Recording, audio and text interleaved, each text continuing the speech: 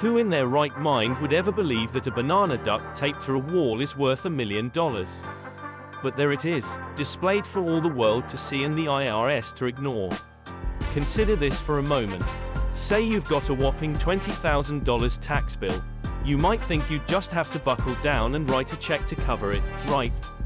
But no, if you're wealthy, you've got a better option.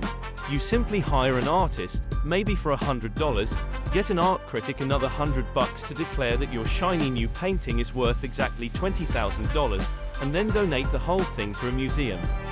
Boom. Instant tax deduction, just like that. And you're square with the IRS, no questions asked. The audacity of it all just blows my mind. This is a game being played on a massive scale, involving billions of dollars and countless pieces of so-called art. And where is the IRS amidst all this? They're too preoccupied chasing down a single mom who can't afford her tax bill to even glance at this pile of artistic nonsense. The bitter irony of it all is that this is completely legal. Why? Because the people at the top, the ones who are already rolling in money, are the ones benefiting.